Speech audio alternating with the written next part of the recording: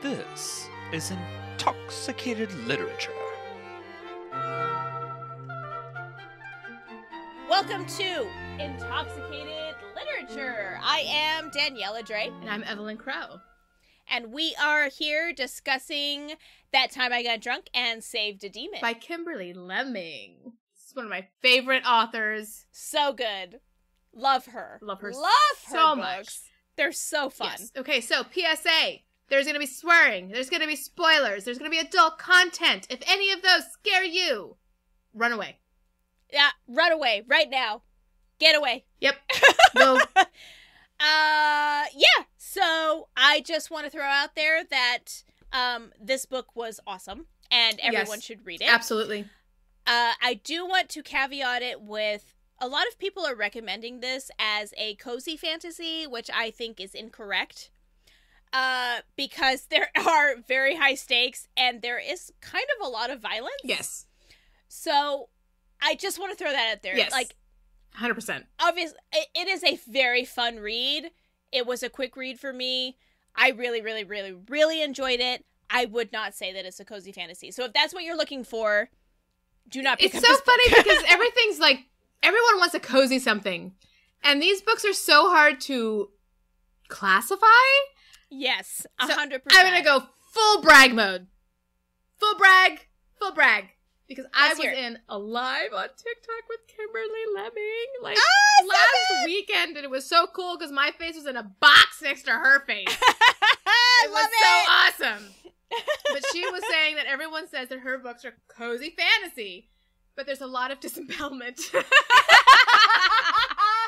She is not wrong. She's not wrong. Is not wrong.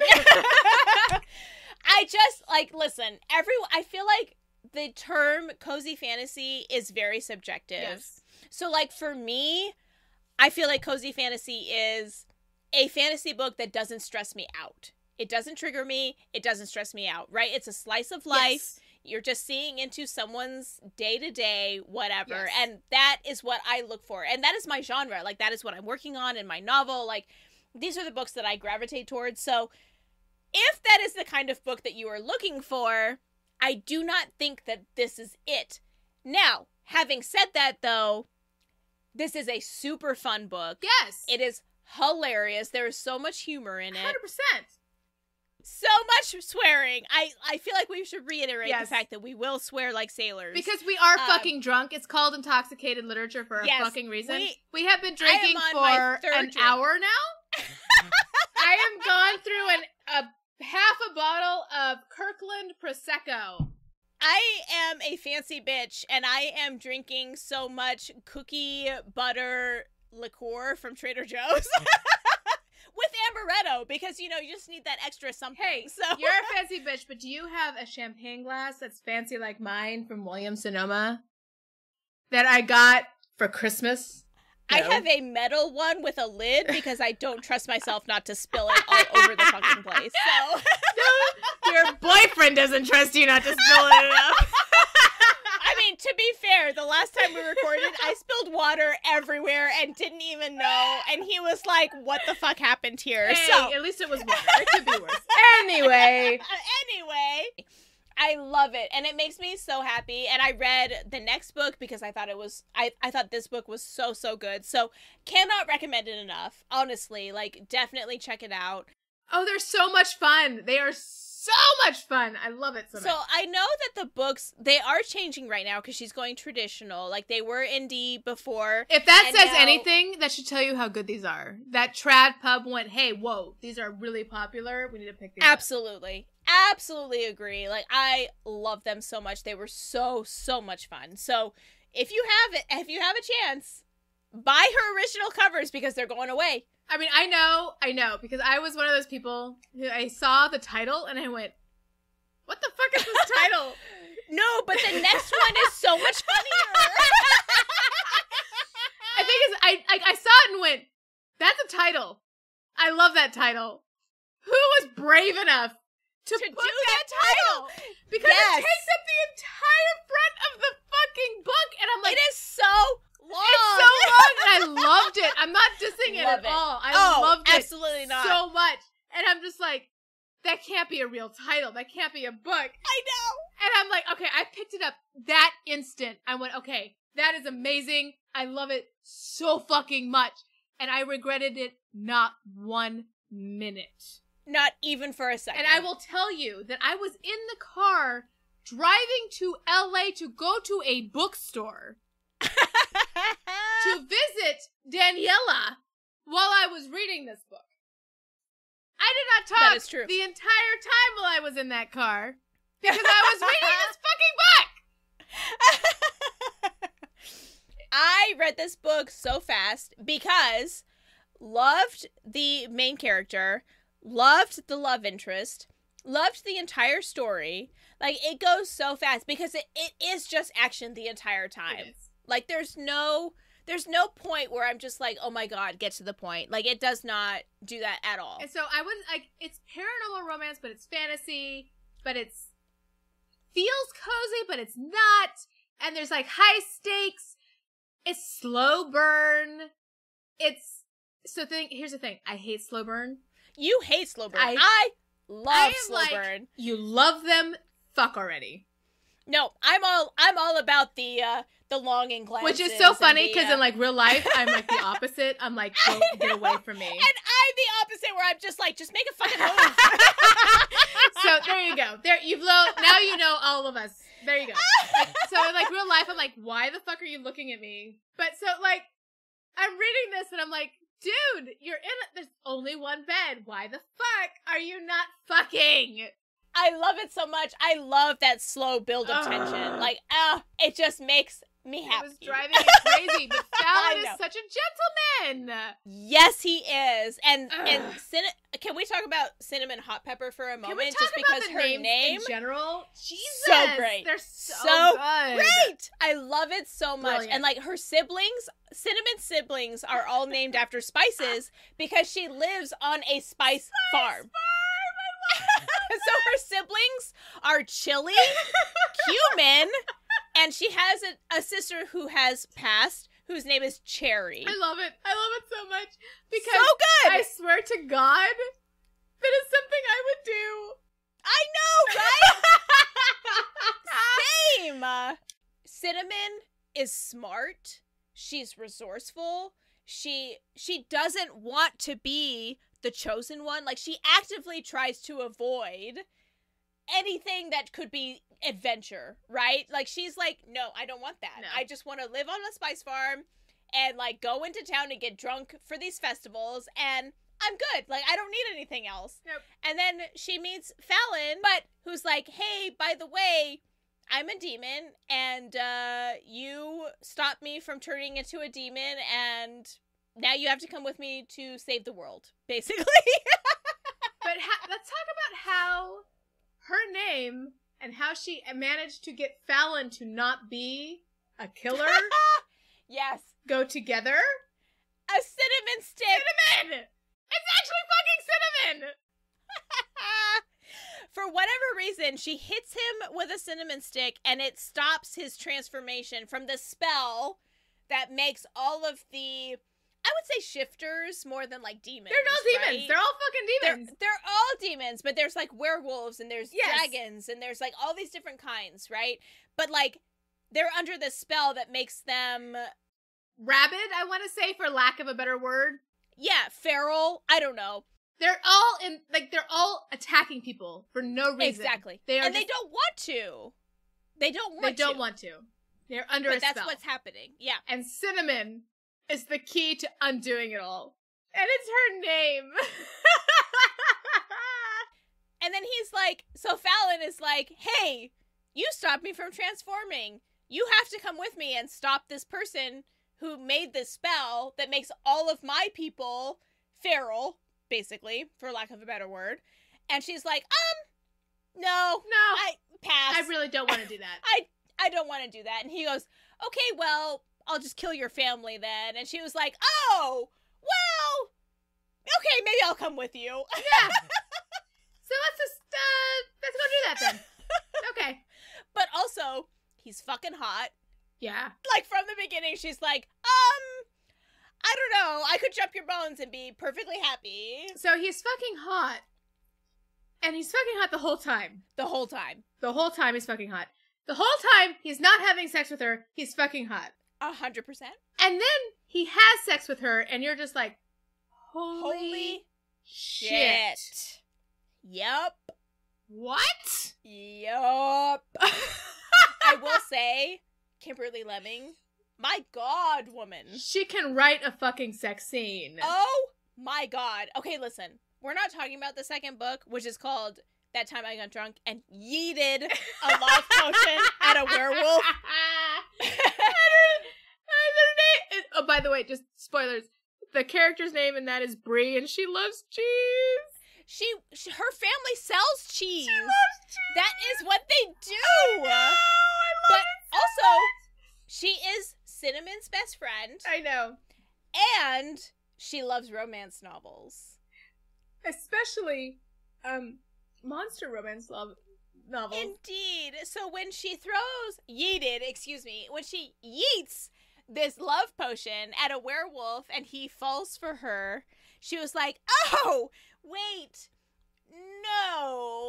no. But I just want to say, because we're not talking about that book. No. But I just want to say, some of the best tentacle play in books that I have seen, that book. It's a werewolf. It's unexpected! And they're tentacles. It is unexpected. You don't expect it. And all of a sudden you're like, oh shit, what is happening? Oh my god. And I will also say that there... TikTok again, I'm sorry. But there was a TikTok and someone asked her, what was the hardest sex scene you ever had to write? And that was the scene. Because she's like, do you know how hard it is to keep track of all of the limbs in a tentacle scene? I believe it. This is one of the reasons I don't write fantasy, or I don't write romance, because I don't know whose hands are doing what half the time. On a personal note, now that I'm writing paranormal romance with the person who has tentacles, I can concur. It is, you have to have diagrams. Right! I'm literally trying in my head going, oh, where did I put that? Is that feasible? Exactly! Is this a position that someone could actually do? Can I do this? Can she bend that way? All of that to say, hot damn. Fallon is... Oh my god. There are some hot, spicy scenes. So it is a slow burn, but it is fucking worth it. Exactly! That's why I like the slow burn! That is why I like the slow burn. Because it's like this build up, and then you finally crest, and you're like, shit! Holy shit. Exactly. But see, the thing is we could have gotten that the whole goddamn book! That's the problem! It doesn't hit the same way. You need the build up. Differing opinions. Apparently. Okay, so Cinnamon meets Fallon. Fallon is like, you have to help me defeat this, what do we say? Lich, right? Lich, yes, she is a lich. So she is evil. Her name is Myra? Myrna? Myva. I can't read Myva. I can't read my writer. I wrote it while I was drunk. It's a V. I cannot read it. It's Myva. Yes. Yes. Myva, who has used her powers to keep the demons crazy because she wants to be worshipped as a goddess, basically. Yes. She is just running these temples, and she's controlling these demons, and she's setting them out to attack people, and she's using all of these worshipping things as gathering powers. She is evil. She's an evil bitch. She's terrible. She is terrible. And Cinnamon's like, no, she actually is legitimately terrible. We need to stop her. Let's go. So they take off, and they go, and it is so good. Yes. Like, I don't want to even talk about it more because I just think it's so fun. Yes. So here's the thing, because even in the dark fantasy and even in regular fantasy, so often you see these dominating men who are dominating these women, and the women, no matter how strong they appear to be, are very submissive in general. Yep. There are some that I will advocate for and say these are very strong female characters. In this case, this character, Cinnamon, is just there, man. Yeah. She is strong. She is not taking any of your shit. She is not taking any of the shit. And I am there for it. Love her. I love her so much. Yes. And then, Fallon turns out to be, a dragon. Yes. When she realizes he's a fucking dragon. Which is, oh my god. Like a full-size giant fucking dragon. Yeah. Not a tiny little dragon. No. A big fucking dragon. So you have to understand the stakes here, y'all. These demons have no mates. There are no women. No. Very few, anyway. Yeah. Okay? Like, they have so no women. few that it's hard for them to find mates. There's no procreating. And they're mindless beasts because of the spell, so they can't find, like, human women, right? So they are not procreating. They are not creating more. So, limited numbers. It's bad. It's bad. It's really bad. Yeah. Let's talk about the tavern fight a little bit, because I think it's hilarious. She wrote it so well. These two taverns that are just, like, feuding back and forth, right? But the one that I was rooting for was this woman who was just, like, not taking anybody's shit, right? Which I feel like is kind of a theme that we have going. Which I feel like makes sense given who we are. Yeah. Look, here's the thing. We grew up in a household of women. 100%. And we don't take shit. 100%. We value the book where women don't take shit. We were the only ones that could do anything. We watched our mom replace things, fix things, do whatever needed to be done. When you live in a house with women, there are no gender rules. You just do what needs to get done. Exactly. Watching this woman who's a tavern owner who's just like, I fucking hate you.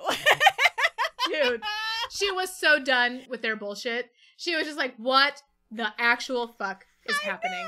I am done with all of this. I am so done. And then Cinnamon is basically like, listen, this person that's in the temple is really bad news. We need to stop her. And she just kind of goes, well, all right, if that's what needs to be done, let's make it happen. And she just, like, helps. I know. And I just loved it so much because it was almost like blind faith. It was almost like, this woman says this needs to be done, so let's do it. Like, women helping women is the most glorious thing ever. 100%. Absolutely. And these stupid tropes of, like, women constantly competing piss me the fuck off. Totally. Because it's not true to reality. It's not. Like, at all. Like, I feel like constantly women are going, I can help you. Let me help you. Like, that is the way that we are. But, yeah, I just loved it so much. It was so good. And, like, honestly, from top to bottom, I cannot recommend this book this much. And I have a hard time giving 5 stars. But I did. You do. You are so harsh in your rating. Oh my god. And I think I'm harsh. I'm trying to be better. But I definitely gave this book 5 stars because it was fun from beginning to end. Like, I could not find fault with it. Like, I'll give a lot of 4 stars. To get a 5-star for me, it has to be really unique. It has to be, and I don't go the, like, because especially for indie authors, I understand that editing might be hard to come by, and that all of that is really hard to come by for indie authors. So I don't go, like, a lot of people are really prissy about the grammar and the editing. I don't go by that. No, I'm forgiving with that I'm stuff. very forgiving with all of that, because it is so expensive if you are an indie author. Yeah, absolutely. If it is a unique storyline, if it transports me somewhere new. If it makes me laugh. It is something unique that I have never experienced before. Exactly. That is an automatic 5-star. 100%. That's how I felt about this book, too. Because it was like, it was unlike anything I've ever read. And it was so, so good. Like, I really cannot stop singing his praises. I feel like this is just an episode of, please read this book. Yes. Because it was so good. Like, I don't know how else to say. Please read this book. I know. And read the next one, too, because I read the next one, and it was also Have you read the short, Mistletoe? No, I haven't yet. It's so adorable. It's oh so my god. cute. I'm so behind. I have so much to read. I'm so behind right now. It's a little teeny, itty bitty novella. It's so cute. Oh, I cannot wait. Like, I just know it's going to be amazing. All of the characters, the main characters, the supporting characters, like, they are all complex. They're all interesting. They're all funny. They're all so cool. And I just want to read more and more and more and more and more. I also especially liked the conversations of morality. Yep. Between Cinnamon and Fallon. It's like, absolutely. No. You can't kill this guy. He was just trying to rob us. But you can kill that guy. He was trying to rape me. 100%. Loved it so much. And it was so great, too, because there was... I mean, we talked about in the beginning how this isn't a cozy fantasy because there's a lot of violence in it. But there is this kind of, like, is this violence appropriate? Yes. Throughout the book. And it's interesting to me when she decides, yes, this is appropriate. And it is. I can't disagree. Like, no. I pretty much was on board every time going, yep. yeah, that's fair. Yep. Absolutely fair. Yeah. Raise it to the ground, burn it, salt the earth. That is absolutely fair for that amount of violence. Exactly. Yep. But yeah, if you have the time and the inclination, definitely check this book out because I think it is so, so good. That Time I Got Drunk and Saved a Demon by Kimberly Lemming.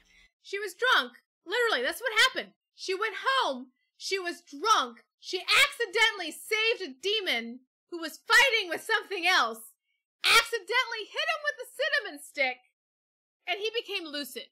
That's literally what happened. That is the entire premise of this book. That is exactly what happened. There is no hidden message here. Nope. And listen, I know from a podcast that's called Intoxicated Literature, that might be a little too on the nose. But seriously, the writing is so good. It's and so it is good. So fun. And it's endearing, and it's fun, and they fall in love, and it's just perfect. I mean, and it's not like insta-love.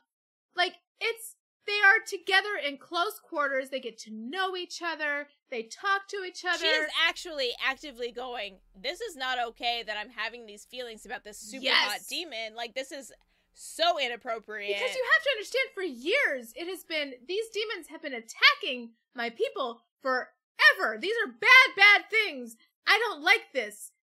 And he is respectful, and there's conversations about consent, and he is just like, I understand. I will, no. Exactly. I just loved everything. Everything about this book was perfection for me, which is so rare for me to say. Like, I do not do that. But it transported me. It entertained me. It made me laugh. It made my heart happy. Like, there were so many things that I was just like, check. The first time they had sex was in a fucking waterfall. Yep. It was in a waterfall. Yeah. I mean, come on. But it's like, because he wanted to block the sound from another dragon. It's like fucking romancing the stone from the 80s. I mean, it's like, you cannot get more romance book than that. I mean, you cannot. I really hope that people are listening that are old enough to know that reference. Hey, someone is bound to get that. Someone has to be my age to get that. Right? Someone please comment and say that you got that reference. Please or tell us. Or go watch that movie. And I'm sorry if there's something bad in it. I know there's something bad in it. I'm sorry. I feel like it ages okay. There are a few. There are a few moments that are not okay. But for the most part, you just have to remember it was made in the 80s. I'm really sorry. Okay, but if you want a like present day remake, you should watch The Lost City. Yeah, The Lost City was really good. Yeah, that one was really good, and it basically is Romancing the Stone thing. Yeah. reversed. And I'm sorry, I'm 42. I'm old. I'm turning 40 this year, and I'm also old.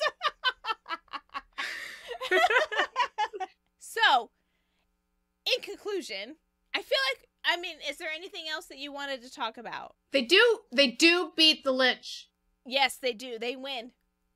They do. They beat the Lich, and they win, and they free all of the demons. And the world is different because of it. Yeah. The entire world is different now, because the demons were these feral, like, insane beasts, basically, who would just attack without thinking about it. 100%. And now they're all lucid, and there are, like, shifters, werewolves, there are dragons, There's a pirate ship run by a woman. Yeah, there is. Running around. But now they're all sane, essentially. Yeah. So it changes the entire dynamic of the world. So this book sets up the premise for all of the other books that comes after it. But, and you have to remember that there are not a lot of women who are demons, quote unquote, in this world. So all of these males are looking for mates. They're on the prowl. And that kind of sets up the entire universe, right? Because the next book is a romance about a werewolf and blah, blah, blah. With the yeeting and the love potion and the tentacles. The yeeting! I love it so much. So good! I know! See, the thing is when you're reading a serious fantasy and they use the word like yeeting, you go, ew. Yep. But then you read this and it's just right there in the title. They're just like, Kimberly Lemming is like, nope, fuck that. I'm just gonna do it. Just going for it. It's right there. Exactly! I love it so much. And it was just as good as the first one. Also, plus size rep in the next one. Because Bree is definitely plus size and owns it and rocks it. She's beautiful and gorgeous and wonderful. And I love that book so fucking much. It was so good. It was so good. Loved it. Talking sword. That talking sassy fucking sword is... She has become an icon. And all of her fans, like, keep asking for more content from her. That's fair. I get it. A sentient sword. I know! And she is sassy. She's like, wow, you're not really good at this, are you? Oh my God! So can you imagine a person like me with anxiety trying to fight someone and having a sword telling you suck? I know! I'd be like, I give up. I'm done. Like, I can't kill do me this. now. So true. Oh my God. I loved it. Oh God, it was hilarious. But yes, so yeah, 5-star recommendation. 5 stars. Yep. Kimberly Lemming is a genius. She's just, so God, good. It was so good. Love her so much. I'm jealous that you were on a live with her because I was not. My face was like, near her face. There was a face in between us. Still counts. Still counts. Still counts, I guess. I don't know. I really hope she hears this. She's gonna be like, oh, stay away from those two. They're crazy. Okay. All right. So that was That Time I Got Drunk and Saved a Demon by Kimberly Lemming. Please join us next time. And I am Daniella Drake. And I'm Evelyn Crow. We'll see you next time on Intoxicated Literature. Thank you for joining us for this episode of Intoxicated Literature. Drink well, friends.